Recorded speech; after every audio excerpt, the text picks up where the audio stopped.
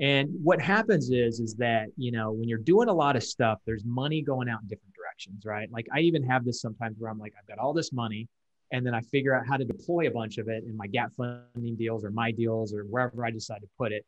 And then I'm like, wait a second, I've got, where'd all the money go? And then I've got to, get money back somehow or get investors involved in some deals and things like that. So, I mean, it's, if you're doing it right, cash flow is always going to be a struggle because you don't want a lot of money just sitting there not doing anything, right? I make a lot of return on my money, so I figure out how to deploy it.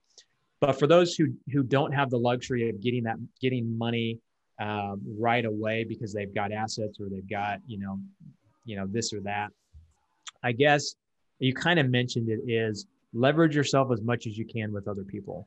There was another, a couple years later, I had another cash flow issue and I'm like, we had several $100,000 in the bank.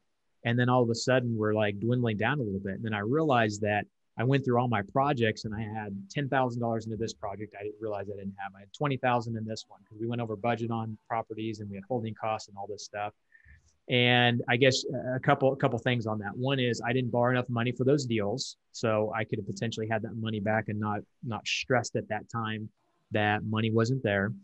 And then the other thing is that you need to have metrics in place to track it. So now I have metrics to track how much money I have out into certain deals, certain projects, certain companies, so that I know that if there is a cash shortage or I'm getting lower on cash in some different companies, I know where all the money is so I can easily get that money back if I need to. So, people think that when you make it or when you're successful or when you get to a certain point that you're not going to have to worry about money. But, I don't necessarily stress as much about money, but there are still times where I have to juggle money in different companies in different places because I've deployed a bunch of money out in different projects and different deals. And I've got, companies that right now during the time that have been hit with, what's going on. And I've got to take money from one company, put it into another to cash flow certain parts of it. So it's an everlasting thing, I feel like, for the most part. And don't feel bad if you have those issues. That's just the game, you just got to figure out how to play it and make it work.